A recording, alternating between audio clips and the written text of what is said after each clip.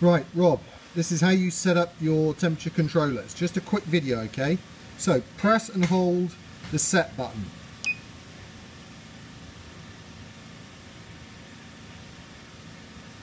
It'll turn to H and C. Press set and then scroll up or down until it says H and then press set. Press the down arrow, press set.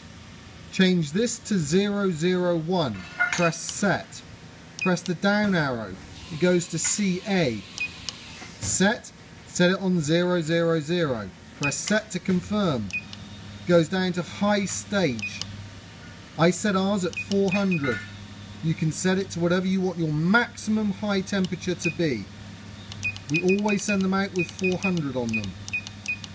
Press set. You then go down to low set. I set that at 0. You can set it.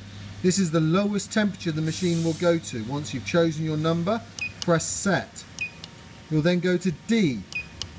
It starts at 9. Bring that down to 1. That's a delay. So after you've turned on the system, it's how many minutes until the system starts up. We have it set at 1 minute. And then you're back to the start. When you've finished all of that, just leave it alone. And after a while it'll come off set, and there you go. To set your temperature that you want it to go to, just press set, and then you can increase the temperature to whatever you want. So this is the maximum temperature it will reach on this cycle.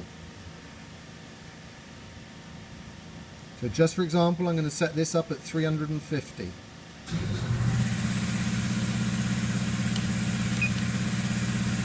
And that's your maximum temperature for this.